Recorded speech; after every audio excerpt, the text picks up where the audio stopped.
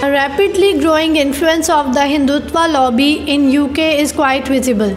It is having a catastrophic effect on Muslims in India and Indian illegally occupied Jammu and Kashmir, along with other Indian religious minorities including Christians and Sikhs. In the mid of January 2022, Hindutva groups took this newly invented form of bigotry all the way to United Nations.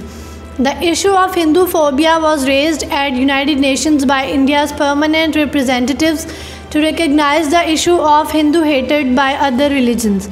Hindu Phobia is in reality a myth created by Hindu extremists to counter the international criticism on India.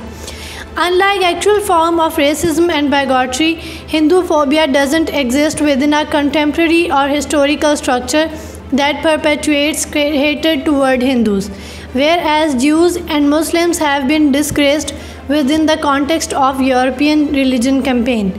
A fact is that the founding leaders of Hindu Council UK were affiliated with RSS and VHP.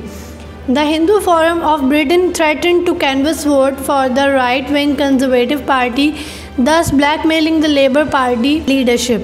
In other words, foreign policy of UK's Progressive Party has been shaped and influenced by anti-democratic, Nazis-inspired Hindu fascists who are actively plotting the genocide of Christians, Muslims, Sikhs and other minorities.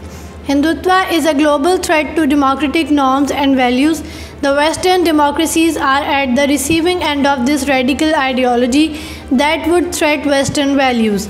Hindu nationalists not only promote Islamophobia but also double down efforts to give Islam a negative press.